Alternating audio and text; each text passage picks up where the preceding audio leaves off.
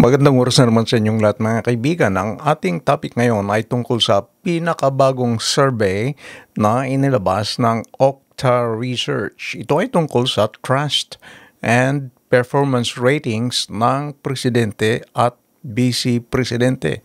Sa nasabing survey, parehong bumaba ang trust at performance ratings ni na President Bongbong Marcos at Vice President Sara Duterte. Lumalabas sa survey na 69% na adult Filipinos ang nagtitiwala kay President Bongbong Marcos.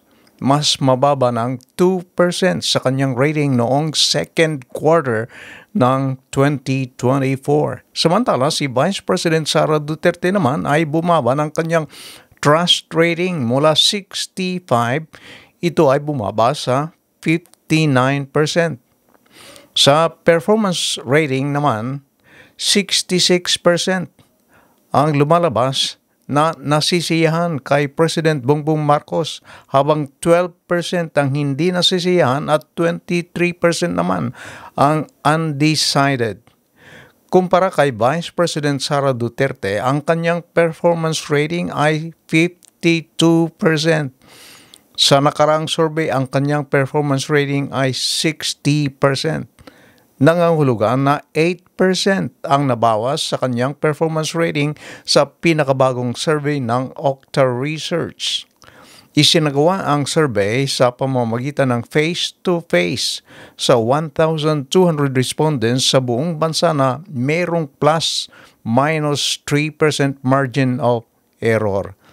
Narito ang panayam ng story cone ng 1PH kay Professor Ranjit Rai, President ng OCTA Research. We wanted to emphasize a significant drop in trust for VP Duterte at 6 percentage points and a performance drop of 8 percentage points. Now, in the past, there were times that her numbers would drop one quarter and go up, similar to that of the President, which, by the way, has a significant drop also when you look at the long view, no? But now we have two quarters where we have a significant drop in the trust and approval ratings of the Vice President. So this is as we look at the numbers, we always emphasize the trend. The trend is downward. So pero, this is why Prof, we want to emphasize that point. Anong definition nyo ng trend? When is it a trend? Two quarters sa amin. 2 quarters is a trend. 2 quarters. Pero walang percentage points. Sectoral, this is almost 3 quarters when it comes to the performance. Pero ang ibig sabihin ba ng trend ay 6% every quarter, 5%, 2%? So what entails a trend? It should be significant to the margin of error. So in this case, for the last 2 quarters, it's been more than 3 percentage point drops. So 5 percentage point is considered significant sa OCTA given the 1,200 sample size. So this is how this is where we're coming from when we say there is a significant drop.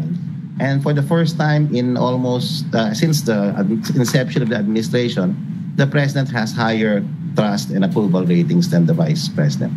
As far as OCTA is concerned. So this is the first time actually in 2 quarters of where the president has a higher trust and performance ratings. We have to emphasize the two leaders, the president and the vice president, still have majority trust approval, and that's what we want to emphasize. In this quarter, the vice president went down, and all of them had some decline. But one was that the president, it's statistically unchanged because it's less than the margin of error. But in OCTA, kasi we to emphasize that we want to show that there is some movement, some erosion. So that's why we reported it that way. But technically speaking, statistically speaking, the president's numbers were virtually unchanged. Mga kaibigan, si Professor Ranjit Rai. Samantala, may mga nagsasabi na hintayin nila ang survey na ilalabas ng SWS o Social Weather Stations at Pulse Asia. Ayon sa kanila, mas mapagkakatiwalaan ang resulta ng survey ng SWS at Pulse Asia. Isa na rito si Badong Aratiles, isang vlogger na nagsasabing siya ay may pinapanigan. Siya ay pumapanig sa mga Duterte.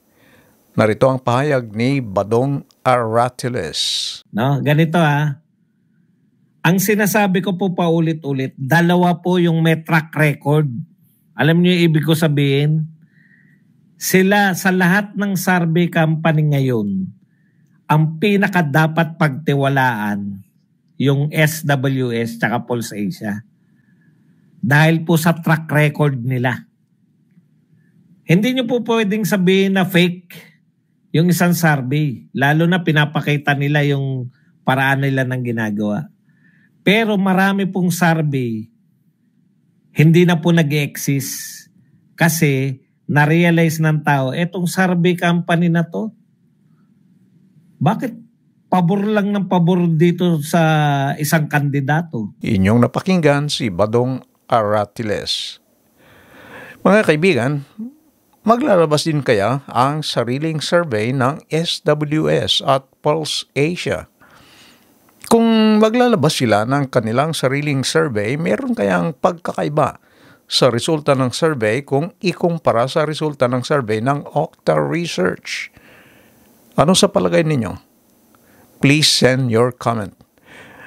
Mga kaibigan, maraming salamat sa inyong panonood. Huwag niyong kalilimutan na mag-subscribe sa ating channel. Kung hindi pa kayo subscriber, please like, comment, and share. Pakiclick na rin ang notification bell para hindi nyo makaligtan ng mga bago at susunod nating video. Maraming salamat. Bye-bye.